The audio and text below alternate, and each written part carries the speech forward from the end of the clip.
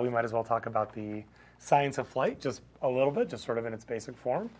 So I was going to talk about airfoils and the concept of lift and sort of the general idea of how airplanes fly. So if you've flown in an airplane before, you probably have noticed that the wings have a particular shape. Maybe you haven't paid that much attention, but I think we all kind of have a sense of what airplane wings look like. If we could jump to my screen, I have a bunch of different pictures of airplane wings that we can take a look at.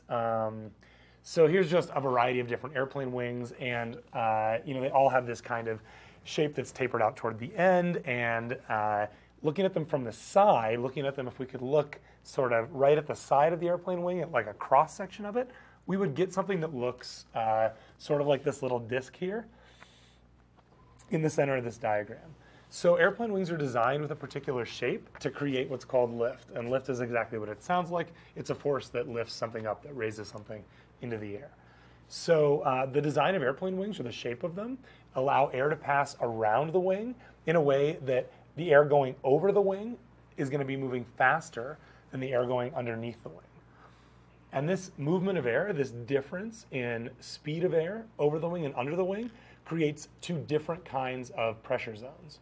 So the air moving over the wing, the fast-moving air, creates a low pressure zone. Because in general, fast-moving air creates a lower pressure area. Slow-moving air, or slower-moving air, going under the wing is therefore a higher pressure zone.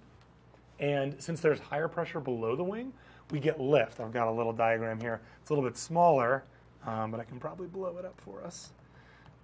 So this kind of idea right here, that more pressure on the bottom of the wing and less pressure above the wing creates a situation where the wing gets lifted up, the wing's attached to the airplane, and that is what lifts the aircraft into the air. And it's kind of amazing. I think that sometimes when we think about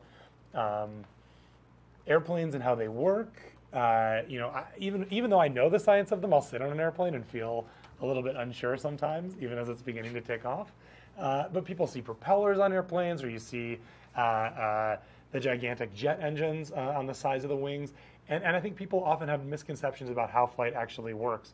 But it really is just the speed of the vehicle creating airflow over the wings, creating this lift on the airfoil.